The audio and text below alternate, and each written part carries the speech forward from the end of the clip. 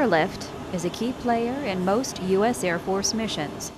Joint Base Charleston's 816th Expeditionary Airlift Squadron out of South Carolina takes charge of its role, one container delivery system, or CDS, at a time.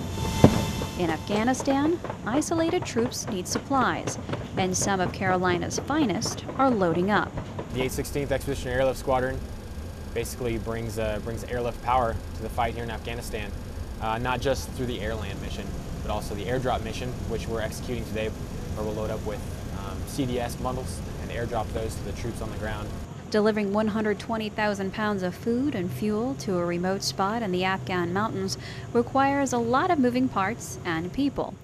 Beginning and end, I have a checklist that tells me where I need to start and end on each bundle to make sure that the webbing is correct, the parachute's correct, and the rigging is correct, and then sign it off and have the loadmaster sign it, and then we go from there. Once it's inspected, we button everything up, and we're pretty much clear to go drop. It's very exciting. Everything has to be done exactly by the book. It's a culmination of about 8 hours of work and 6 seconds of loud noise. It's not something you get to do very often.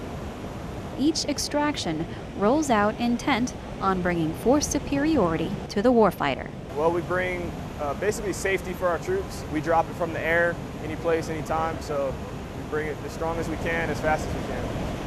For AFCENT News, I'm Air Force Staff Sergeant Josie Anderson.